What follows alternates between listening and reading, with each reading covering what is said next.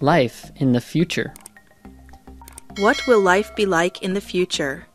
Different people have different answers to this question. Some are pessimistic, while others are optimistic.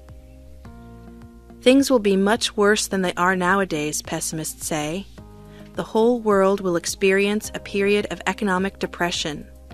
Many large corporations will be wiped out and millions of jobs will be lost. The security of the earth will be threatened by terrorism as terrorist groups will become more powerful and more dangerous. On the contrary, optimists believe that life will be far better than it is today. We will be living in a much cleaner environment, breathing fresher air and eating healthier foods. We will also be better looked after by a more modern medical system. Domestic chores will no longer be a burden thanks to the inventions of labor-saving devices. For better or worse, it is certain that in the future some things will be very different. Developments in microtechnology, computers, and telecommunication are bound to have a huge influence on various aspects of our lives. Take work, for instance. Robots will do most of the work in factories, so they will be cleaner places for fewer people to work in them.